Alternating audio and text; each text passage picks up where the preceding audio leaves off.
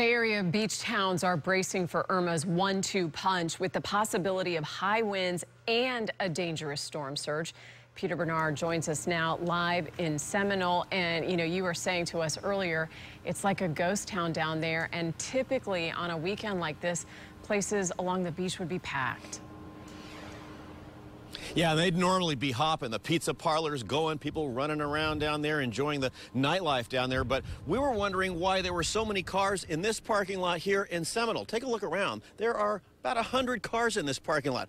And then it dawned on us, there's not a bar nearby. The Winn-Dixie is closed. These cars are because the people who have residences down on the barrier islands, this is high ground, they're trying to protect them from flooding. Gulf Boulevard on Indian Shores is mostly vacant, except for a heavy police presence. Homes and businesses are boarded up. Across the bridge in Seminole, workers closed the doors at this rally store, not knowing when they'll open again.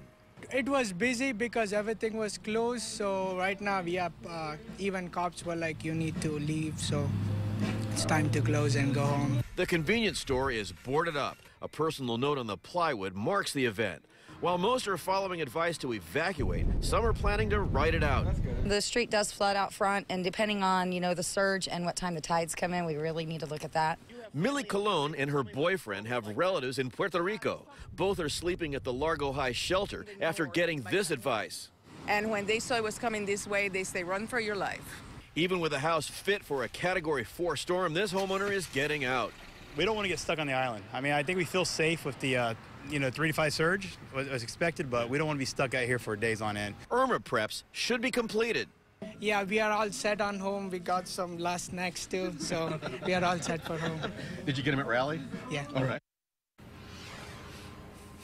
Of course. Here's something to note. Clearwater Causeway, the bridge, and also Gulf Boulevard are going to be closed at 6 o'clock. What's going to happen there is Clearwater police are going to not allow any traffic onto the island starting at 6 in the morning, so do take a note of that. Jen? I'm curious about the winds out there. We keep checking in at these various areas to see if the winds are picking up. What are you noticing there? It's not bad right now, and I've got a wind gauge I'm going to hold up here. We are getting a slight gust there, but really nothing to speak of. 8 miles an hour. We had one of 17 miles an hour, about a half hour ago. So right now, the winds are not a factor. I'm going to have this with me as the storm rolls through. We'll be able to gauge it real time right for you as it blows through. All right, Peter Bernard, live for us tonight in Seminole. Thank you, Peter.